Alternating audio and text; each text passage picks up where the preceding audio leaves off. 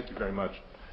I knew that when we invited Christopher Hitchens to speak, we would draw a large crowd, and sure enough we have, and I am aware, all too painfully aware, that you are here to hear him and not me. So toward that end, let me skip over the elaborate introduction in which Mr. Hitchens' numerous books and essays would be enumerated at length to get to the matter at hand, short and sweet. So, I will not mention Letters to a Young Contrarian, published in 2001, which might be called a guidebook for the gadfly spirit of Socrates, written for the independently minded person who feels the need to zag when all the world is zigging, and which Hitchens wished to call a power of facing in reference to George Orwell's famous quotation about needing to have the power to face unpleasant facts. And since I'm not bringing that up, I won't mention Hitchens' incisive volume, Why Orwell Matters, from 2002, nor the very recent introduction he's written for the new edition of Animal Farm in 1984. No, not a word of that, since if I were to do that, I might give you the wrong impression that Hitchens is simply an Orwell scholar, or enthusiast, which he is. But then I would also be eager to convey to you a fuller sense of who he is and what he writes about.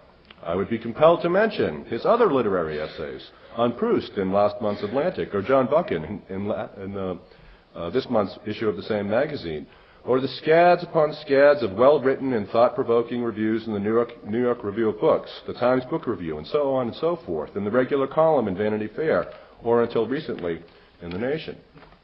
And then, to disabuse you of the notion that he's merely a literary critic working in a journalistic mode, I would have to bring up his book, 2000's No One Left to Lie To, Hitchens' Manifesto Against the Dishonesty and Moral Bankruptcy of the Clintons.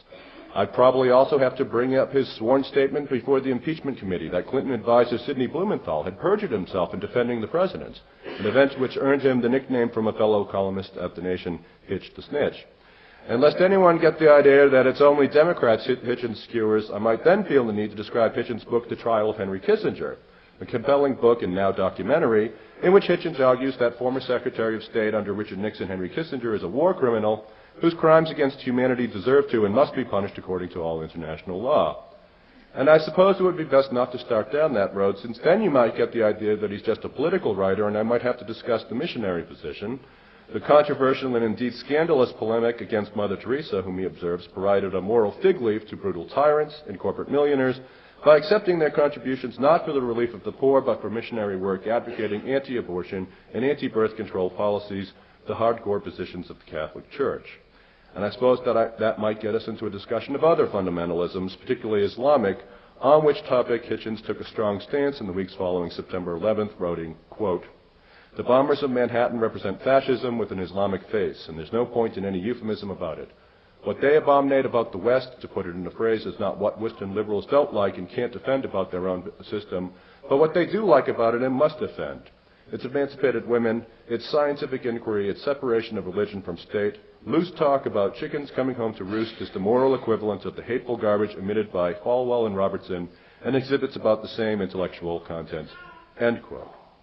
No, I'm not going to get into any of that, thank God. Although I don't think I'm allowed to say thank God. No, instead I'm going to keep it short and sweet and ask all of you to join me in welcoming our speaker for today, Mr. Christopher Hitchens, who will be discussing the moral necessity of atheism. Thank you very much.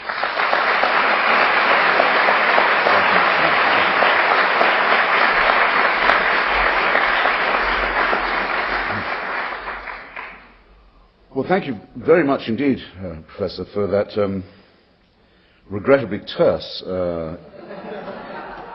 suspiciously abbreviated introduction. A resolution I've made really in the course of today is to come to Tennessee more frequently and more doggedly.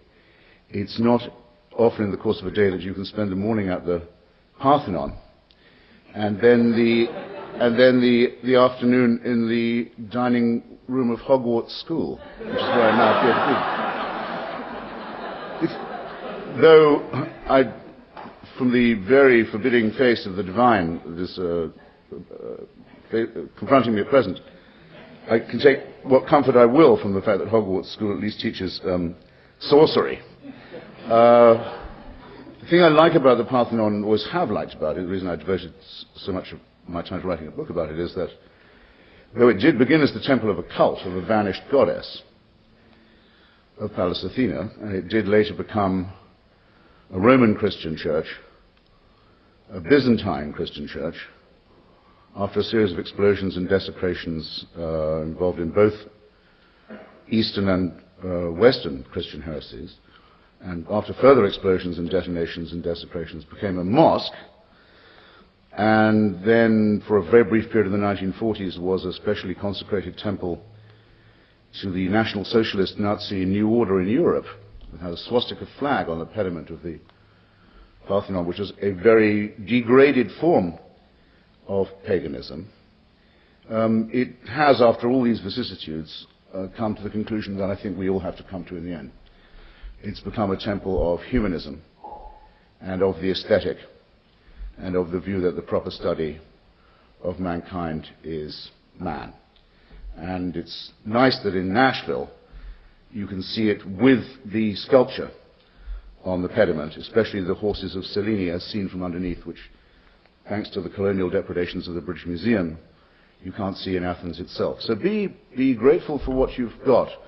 In fact, as an immigrant to this country, part of the underlay of what I want to say to you this afternoon is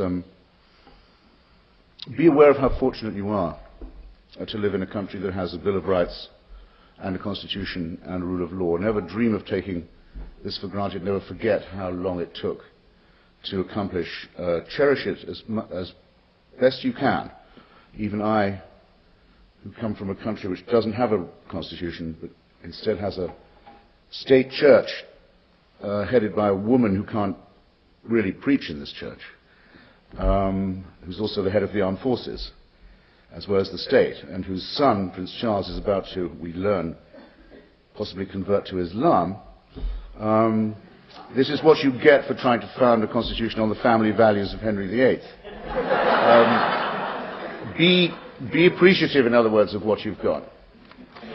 Now, the title that I chose, or that we agreed upon, is obviously, fairly obviously to some of you, stolen, annexed, plagiarized from the essay that got Shelley, Percy Bysshe Shelley, that is, thrown out of Oxford University. He wrote a short, rather beautiful essay called The Necessity of Atheism. And at that point, you couldn't attend any university in England, certainly not Oxford, unless you professed a certain kind of Anglican Christian orthodoxy. Those days actually are not very remote from us. It's not at all long since these religious tests and censorships were commonplace, even in the academy. But what I want to appeal to when I mention Shelley is the tradition of, and also to attack, to reproach to some extent, is a well-known tradition of nostalgia among ex-believers. I think probably the largest community in the world at the moment are former members of different churches, former or lapsed members. And it's very common to hear them say that though they had no choice but to abandon their faith and find their reason, that they feel the loss like a missing limb, like an absence of something fundamental. I suppose my first task, therefore, is to say to any such people who are here today, cheer up. The best such book that I know about was written by Michael Harrington, who some of you may remember. He was the author of The Other America, a wonderful study of poverty in this country that is credited with starting President Kennedy's war on poverty, President Johnson's, I mean to say war on poverty, but read by President Kennedy. He was a deeply devout ex-Catholic. He wrote a book called The Politics at God's Funeral, a reference that won't escape you, where he offered a sort of mourning for the departed.